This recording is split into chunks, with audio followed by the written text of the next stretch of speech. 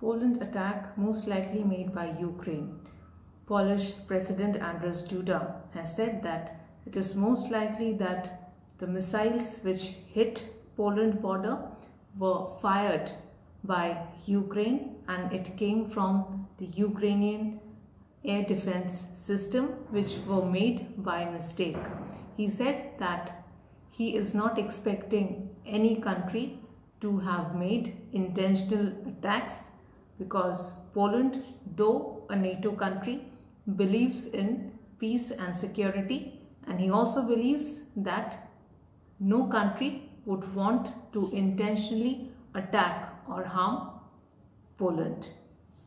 NATO has already said that most likely Ukraine's air defense system has fired the missiles which landed in Poland by mistake. Stay updated with me.